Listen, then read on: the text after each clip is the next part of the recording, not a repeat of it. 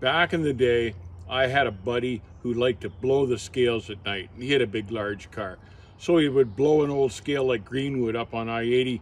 What he would do when he was going by is shut off his top clearance lights. So none of the top of the truck was lit. And it would look like a flatbed going by. So the troopers would hop in their cars, whip out after him. But by that time, he flicked his clearance lights back on. They'd go sailing past him, chasing, looking for a high-speed flatbed. He'd be sitting there smiling, pulling his reefer down the road like nothing was wrong. Got away with it all sorts of times.